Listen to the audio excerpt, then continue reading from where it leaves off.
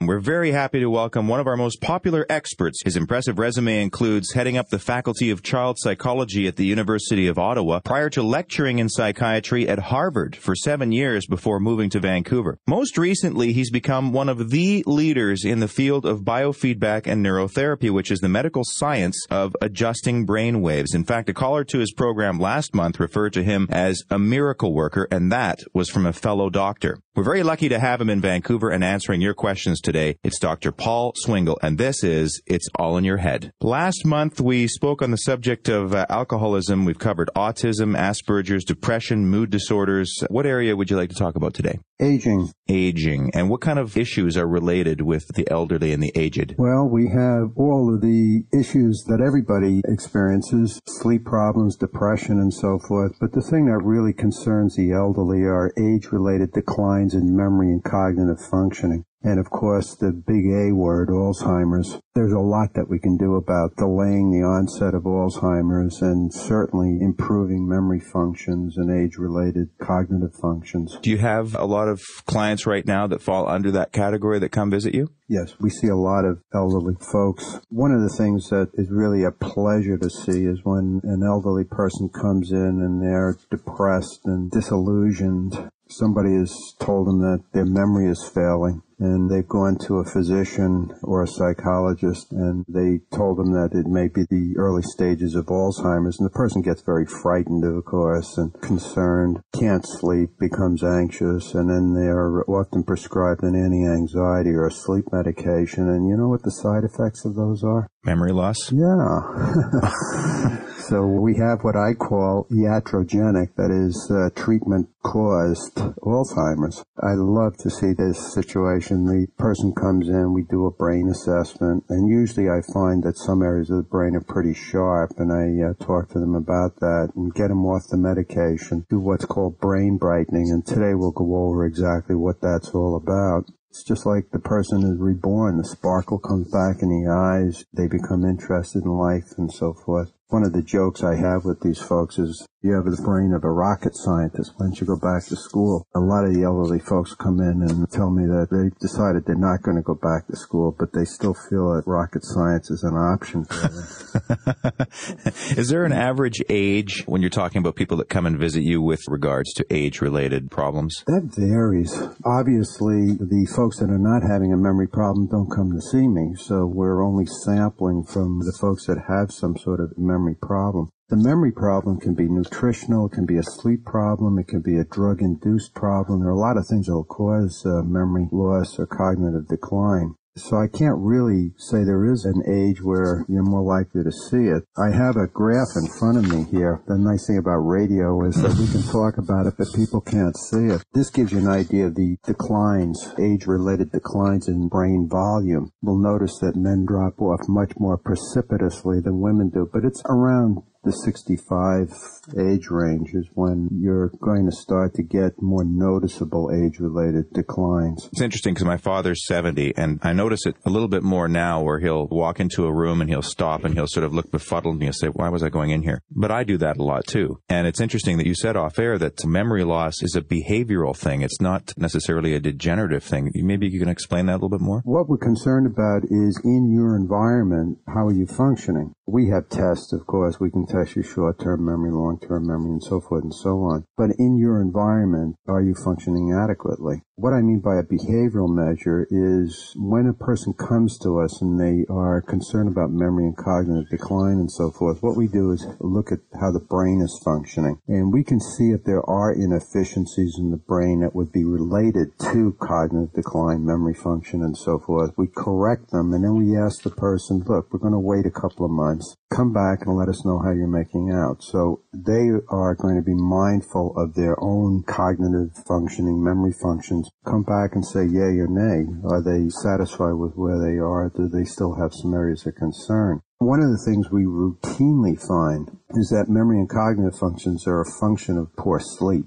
A lot of the treatment that we do is focused specifically on improving sleep. And we have some brainwave things that we can do in terms of improving areas of the brain associated with sleep. There is also some products that people can use with or without neurotherapy. For example, there's a harmonic referred to as harmonic sleep that is available at Finlandia. It's one that we've produced. We use it with our own clients. There's also a supplement mix referred to as Silert, S-I-L-E-R-T, also available at Finlandia. And it's a mixture of things that you could blend it yourself. There's nothing specially unique about it. It has vitamin B6, valerian, and amino acid that people find very useful. So there are those things that you can do to improve your sleep. And if you improve your sleep, your cognitive function is going to improve anyway. I can tell you we get a lot of phone calls during this hour. We have in the past. So if you have any questions relating to Alzheimer's, dementia, age-related issues, or anything else for that matter, because Dr. Swingle is an expert on anything to do with what goes on inside your head. Dr. Swingle's number, by the way, is 604-608-0444. That's 608-0444. And in case you need to Google Dr. Swingle or visit his website, it's drswingle.com,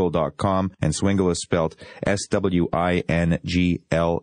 Before we get into more of the specifics about age and phone calls today, you've helped countless people resolve brain-related issues that are normally treated with medication. What is neurotherapy and biofeedback, and why don't more people know about it? Because you seem to have so much success. Neurotherapy is a procedure in which we modify brain activity. What we look at is the electrical activity coming from the brain, the electroencephalograph. Well, most folks know what an EEG is. If you've had a head injury, they'll take you to the hospital and do an EEG. We use the EEG diagnostically, and what we're looking for are areas of inefficiency in the way the brain is functioning. When we find areas of inefficiency associated with things like memory, for example, the way it's corrected is referred to as neurotherapy, and there are three general classes of treatment in neurotherapy. The first is neurofeedback, brainwave biofeedback. We set it up so that when the brain is doing what we want it to do, you'll hear a tone or see something move on the screen. If you're a child, you play a video game with your brain. It's telling you about a brain activity you couldn't possibly feel, so you make use of that information to learn how to self-regulate. The second class of treatments are the brain drivers. There we measure a particular aspect of brain functioning. Based on that measurement, we stimulate with light, sound, microamperage stimulation, EMF fields, and so forth to nudge the brain into more normative functioning. By the way, my clinic is number one in North America in the development of brain-driving technology, so we are able to treat severe autistic children that no other clinic will handle simply because we can do brain driving, and serious Alzheimer's as well because of the brain driving technologies. The third class of treatments are things that you self-administer at home. For example, harmonic sounds, the one that I just mentioned, that influence the brain in a particular way. We know that because we pre-test it before we prescribe it. It's a CD you put into your stereo or into your Walkman or whatever it is you use, and it just is a very quiet harmonic, and you play it at a quiet tone and helps you sleep, etc. We're going to talk more about neurotherapy, biofeedback, and age-related issues or anything you wish to ask Dr. Swingle. Talk to Jim in just a moment as we continue with Dr. Paul Swingle. Again, Swingle & Associates at 604-608-0444. They're on Melville Street, drswingle.com, and we'll get to Jim in just a moment. This program is called It's All in Your Head, and we're happy to take your phone calls on any brain-related issue. Let's go to Jim. Jim, thanks for calling It's All in Your Head with Dr. Paul Swingle. Hi. I'm a psychologist, so I understand a lot of this stuff, but I have a 78-year-old friend who has polymyalgia, and his cognitive functioning seems to be deteriorating, and I'm concerned about him because he's been at a high level of functioning up until about 2 years ago. What do you mean by polymyalgia? Do you mean that you are having things similar to fibromyalgia? Yeah, I'm not sure of the total distinctions between fibromyalgia and polymyalgia. He has been diagnosed by regular medical doctors having polymyalgia, and he's on various drugs for that, obviously a very painful kind of condition. Okay. What that sounds like to me is that he has a number of those connective tissue issues that are keeping him from sleep, and it's very painful. The problem he's facing is they're putting him on pain medications that is having a serious effect on memory structures, would be my guess from what you've described. The approach to this, which is probably what you're doing, is to deal with the pain and then try to titrate him off the pain medication, because that's going to have a very serious effect on memory structures. Interesting. Now, you talked about fibromyalgia as an issue of the aged, and one of the things that we talked about off air and that you talk about each week is the danger of drugs and medication, and that we're very quick to prescribe. And I guess, what you do at Swingle and Associates is the alternative to that, isn't it? Absolutely. What we do is correct the situation rather than try to mask it or put a Band-Aid over it with medication. Now, there are obviously times we want to medicate. For example, if a person is in severe pain, if they're ready to jump off the Broad Street Bridge, then we're going to prescribe antidepressant medication. The problem we face in this culture is that if we are feeling unhappy, we want to medicate. If there's something we want a quick fix to it, take a pill. The problem is there are very serious side effects associated with this. For example, we were discussing off air earlier on the mortality risk associated with antipsychotics used with the elderly. The risk of death associated with that is second only to cancer and heart failure. So it's not a benign issue. Certainly the antidepressants, sedatives, and so forth have very serious problems associated with memory. When do antipsychotics usually get prescribed to an elderly patient, Dr. Swingle? Anytime an individual is not responding to typical antidepressants, for example, often antipsychotics are recommended. If the person is having psychotic episodes, certain forms of depression, they tend to prescribe that. Unfortunately, they're starting to do off-label prescribing. We have a lot of children on Remeron, which is an antipsychotic. I'm really very concerned about the way we're medicating normal children's behavior, for example, with these very powerful and dangerous medications. Does it make your job more difficult when you're talking about neurotherapy and biofeedback when a patient has been on medication for a long time? Like, would it be easier for you to treat people if they hadn't have been on the medication in the first place? Our major problem is people who come in who are heavily medicated. You're fighting the medication, of course. If you're trying to work with depression, for example, you want the person to feel and process and deal with the depressed mood states. If they're very heavily medicated, then you're fighting that in a sense. And we have very serious problems of individuals who come in who are very heavily medicated and very frightened. They're not doing well, otherwise they wouldn't be sitting in front of me. You find they're at max levels of antidepressants, sleep medication like trazodone and so forth, and yet they're doing very poorly, but they're afraid to come off the medication, and they can't go any higher on the medication. So we have an extremely serious problem on our hands. One of the major issues is how do you bring a person off the medication? You simply can't just stop. One of the problems we have is that very often the person running the meds will tell a person, well, you're taking 3 tablets, take 2. That's a very severe blow to the central nervous system. You have to come off in what we call statistical units. You're taking 100 milligrams, we'll take 90, and stay there for a while we do some neurotherapy to try to normalize brain activity, and then you come down a little more. So this is a rather long-winded answer to your question, but yes, heavily medicated people are a very serious problem. Another serious problem is misdiagnosis. We're going to talk about that in just a second. You're listening to Experts on Call, and it's all in your head with Dr. Paul Swingle from Swingle and Associates. The number is 608-0444, and the website is drswingle.com. That's SWINGLE.com. And we're happy to take your calls on any brain-related issue you have, but today we are specifically talking about the aged and the elderly. And I know one of the things that happens to you, maybe you have a specific example, is that somebody comes in, 70 years plus, misdiagnosed as having Alzheimer's. Have you had an example of that before? Oh, a lot. We referred to that earlier. The woman who comes in, somebody has told them they're becoming forgetful. They go to a physician, and the physician says, well, it may be early Alzheimer's. They get upset. They're given antidepressant medication or a sedative or something to help them sleep, or an anti-anxiety medication. Side effect of that is memory loss.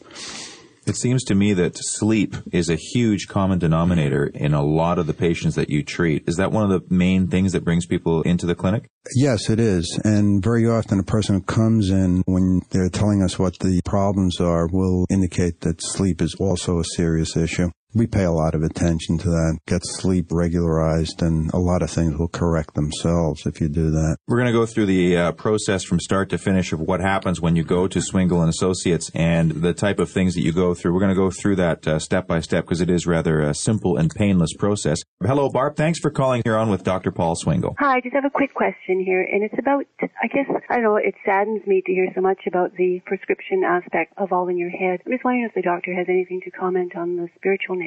Yes, absolutely. Whatever the person's spiritual metaphor happens to be, we support. Our practice is really quite an energy-oriented or spiritual practice, if you want to think of it in those terms. We do a cranial psychotherapy. We do energy techniques. The technicians we have are all quite spiritual and energy-oriented folks. We don't advertise that, but the spiritual aspect is critical in my judgment. Actually, when we're talking about things that you can do for yourself in the why not department, things like your spiritual orientation, the worst that can happen if you're spiritually oriented is nothing. It's not like the use of a medication in which you medicate and the side effects can be very serious.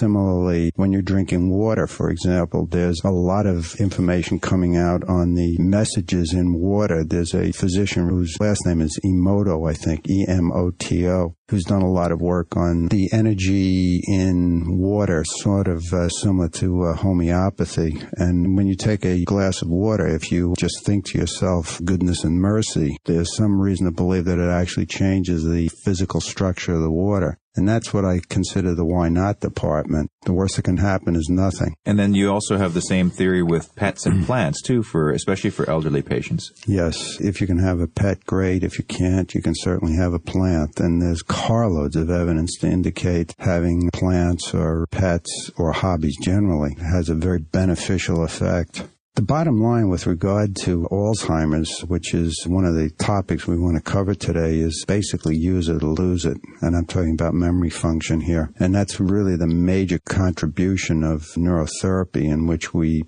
brain brighten and the person is able to make use of their cognitive function, become more cognitively or intellectually active. And there's compelling research to indicate that you can really delay the onset of Alzheimer's with brain brightening procedures. We'll talk more about the procedure itself in just a moment and get to your calls. We have a couple of callers waiting. Dr. Paul Swingle and Associates, the telephone number at the clinic is 604-608-0444, 608-0444, and the website address, if you want more information, drswingle.com.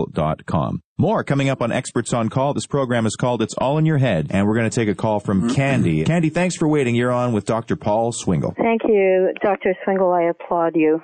I really honor what you do. It's just fantastic. I'm so thankful you're here. Thank you. I have referred customers to you, and I see delighted parents come back. And miracle worker, yes, I agree with that. My question has to do with my mom. It's my mother's birthday today. She's 94. God bless her. Wow. Wonderful. She runs circles around me. I train police dogs, and she runs circles around me.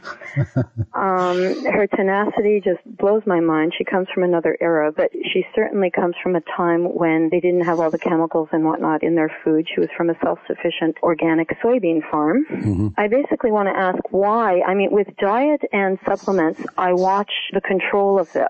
Mm-hmm. The doctors are baffled, the doctors back east, because she has had Alzheimer's for 18 years. Yes. I would like to know what your opinion is on, is this reversible? Because I see it in front of my eyes. And unless she is misdiagnosed over and over again, her condition is absolutely reversible, controllable. Well, you know, the conventional wisdom is that it's an irreversible disorder. I share your belief. There are a lot of things that we thought were irreversible that we see plain evidence of things correcting themselves. There's a lot of good data coming out now on Alzheimer's. The number one issue with Alzheimer's is use it or lose it. There was a study done with religious orders of nuns, priests, brothers, and so forth, in which they had a controlled environment, and they could look at the longitudinally how people made out who were more cognitively active versus less cognitively active. The top 10% in terms of being mentally active were 47% less likely to develop Alzheimer's. A twin study done in Switzerland, for example, identical twins, so you have identical genetic makeup. The more intellectually involved twin had a much level of development of Alzheimer's. Now, having said that, individuals who are more intellectually active, when they do get Alzheimer's, it tends to be more rapid. So there's a question of, do you have more brain matter so that you have more reserves? Are you recruiting other areas if you're more intellectually active, or are you actually doing something to the brain matter that is affected by the Alzheimer's? So it's hard to know exactly what's going on there. Now, nutritionally, I share this caller's belief that if we pay a lot of attention to the food that we take, that it'll make a tremendous difference. I assume, Candy, that your mother's soybean was not genetically altered soybeans. My understanding is it's hard to get a soybean that hasn't been genetically altered, and we don't have a clue what that's doing to the brain. Bottom line is, when in doubt, pure. When in doubt, pure. And then when in doubt, pure. Mm-hmm. The reversibility of Alzheimer's, if we get people early in the process, neurotherapy has a good track record for delaying the onset. When we have these very severe cases of Alzheimer's, the caregivers always report that the patient benefits in terms of being more aware and so forth. Let me give you an example. A recent client, the caregiver said that the difference after neurotherapy, if they were walking with the Alzheimer's patient, they would have to be very careful when they came to a cross street because the patient would just walk out into traffic. After we did neurotherapy, they would stop and they were aware of the cars and the danger. To my judgment, that's not huge. I was expecting the person to jump up and recite Shakespeare. But from the caregiver's perspective, it was a huge change. You're listening to Dr. Paul Swingle from Swingle & Associates, 604-608-0444, 608-0444, drswingle.com, the website address as we go to Lenore. Lenore, thanks so much for waiting. You're on with Dr. Paul Swingle. It's all in your head. Yeah, hello. I'm diagnosed bipolar, but what's sort of scaring me is that I've heard that bipolar people are more likely to develop Alzheimer's, and I was curious as to your thoughts on that. Yes, I've heard of the same data indicating that. The real question here is that if you are bipolar and you're medically maintained, then we have the whole issue of the side effects of the medication. So we really don't know whether it's the medication that's associated with the declines in memory and cognitive functioning or whether it is actually the disorder. Having said that, we usually find comorbidities, as they're called. That is, if a person has one kind of neurological issue, there tends to be other kinds of things associated with it. That's a long-winded answer to say I don't know. But if you look at the data, they are related. If you hadn't come on this program, I would have never known what clinical psychoneurophysiology was. And, I'd probably still be sleeping 3 some odd hours a night and tossing and turning. In fact, my girlfriend's a little annoyed because I snore now a lot. But I do want to go through the process. Can't snore if you don't sleep. True enough. I want to go through the process for those who are, it's a big sounding therapy, neurotherapy, biofeedback, brain waves. It sounds a little intimidating. I can tell you that it's completely painless, quite relaxing. Let's go through the process. Somebody shows up at the clinic usually with an issue, but you don't even need to know what that issue is when they come visit you, do you? No, we don't ask people why they've come. What we do is the person comes in and we do a brain assessment. If it's not a stroke or head injury where we do a full brain assessment, if it's not one of those issues, then we do a simple analysis of 6 places in the brain. And that takes about 10 or 12 minutes or so. And then I do some calculations and I tell the person why they've come to see me. The brain tells us absolutely everything in terms of what the person's symptoms are. After we do that, then the person, assuming that the person agrees with what I told them, and generally they do, the way it's corrected is we simply normalize brain activity. For example, some problems in age-related declines in memory have to do with the slowing of a particular waveform, alpha as it's called. Alpha brainwaves run from 8 to 12 cycles a second. And what we're concerned of there is how fast is the alpha. That is, if you look at the 8 to 12 spectrum, where's the peak? And you want the peak to be in the high alpha, 11 to 12 cycles a second. As it slows down, that's related to age-related declines in memory, age-related cognitive declines, poor immune functioning. poor sleep, it's extremely important to keep the alpha fast. The good news with neurotherapy, we can keep it fast. That's a process referred to as brain brightening. Incidentally, it's exactly the same as what we do for athletes. When we were doing peak or optimal performance training for athletes, virtually all professional athletes do neurotherapy, by the way. It markedly improves their game. One of the harmonics that I've developed, the alert harmonic, I don't know if you've experienced that or not, and when some of the things that we gave you to play with, that alert harmonic will increase the speed of the alpha. So in addition to neurotherapy, there's a home treatment that you can do to keep the alpha fast, and that improves memory and cognitive functioning. And generally speaking, that's a CD you pop in, you play it at a low volume. And that's right. What I recall from the one that I use, it sounds a little bit like the ocean or a little like white noise, like a That's right. Like that. Exactly. And you just put it on quietly. And another one is that I remember you using was the one that panned from one side of the brain to the other. I found that very effective. And then there's also light therapy too, which if I could just describe it to the listeners, it's like you put on a pair of sunglasses and inside there's tiny little strobe lights. And the effect that you get is if you close your eyes, it's like looking through the branches of a moving tree through the sunlight. It's very relaxing. I can tell you it's a very the hardest part is staying awake, I found. And because it is so relaxing and everybody really knows what they're doing at your clinic. So if you think that you might be aided by neurotherapy or biofeedback, let me give you the phone number. It's 608-0444. And that's such a wide range of issues. And we've talked about mood disorders, sleep disorders, issues relating to the aged. 604-608-0444. The website address, if you want more information, is drswingle.com. And Swingle is S-W-I, like swing, L-E. We're going to get to Ralph in just a moment. He's got a question about strokes. We have Anna waiting patiently as well. We'll continue with more of your calls as we continue with Dr. Paul Swingle. It's all in your head. If you are interested in neurotherapy, biofeedback, make sure you visit somebody who is a registered and certified neuropractitioner, which Dr. Swingle is. That's one thing we talk about every single week. We're talking about age-related issues today, but we certainly welcome your call on any subject relating to brain or brain activity as we check in with Ralph. Ralph, thanks for waiting. You're on with Dr. Paul Swingle. It's all in your head. Could you tell us a bit about how neurotherapy might help someone who has brain damage due to stroke? Sure. Actually, this is the topic for next month, stroke and traumatic brain injury. February 12th. Right. What we do with stroke is what's called a full brain map, and that is we look at all 19 sites in the brain, and we're looking not only for areas of obvious inefficiency, but we're looking for inefficiencies in the way the brain is talking to itself, site-to-site communication. The treatment of stroke is like the treatment of any other condition. What we do is correct the anomalies that we find in the brain. Now, the level of technology that we use for stroke and traumatic brain injury is somewhat more detailed than what we do for simple problems like depression, sleep, anxiety, ADD, the simple problems. The more serious ones, traumatic brain injury. What we do is we take the brain data that we have and we compare it with a database. Now, the database is several thousand records of normal functioning brains. And we get a statistical statement between how the brain that we're measuring is differing from normative functioning statistically, so that we can go and correct that and know precisely how that brain is changing towards more normative functioning. We see a lot of folks with stroke and closed head injury.